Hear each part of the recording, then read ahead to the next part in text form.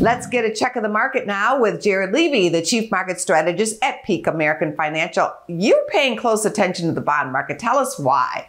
I am, because bonds right now, and more specifically, interest rates are dictating what's happening in the stock market. And in fact, if you want to go a little deeper than that, the federal funds rate, which is currently about 5.5%, that's the thing that's driving all this market action. It's what sent stocks soaring over the past few months. It's what created jitters earlier in the year. And what I'm seeing is something interesting happening in the futures markets. And basically, investors are now making the bet that interest rates, that federal funds rate, is actually going to go down within 4 months' time. So that, the Fed will meet early next year, and investors are making the bet that rate goes down. What does that mean for us? Well, obviously for stocks, it's a bullish thing, right?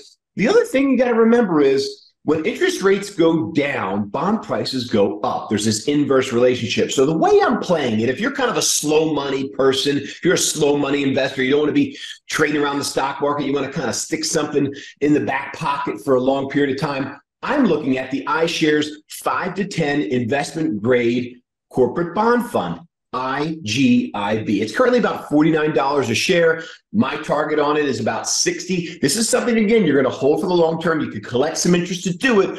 But if these traders are right, which again, they have a tendency of being, and I, again, think over the long term they will be, you have a chance to not only make money on those dividends, but also some capital appreciation. Nicely said. Thank you, Jared. Thanks, Angie. Great to see you. Go to businessfirstam.com for where to see our show on TV.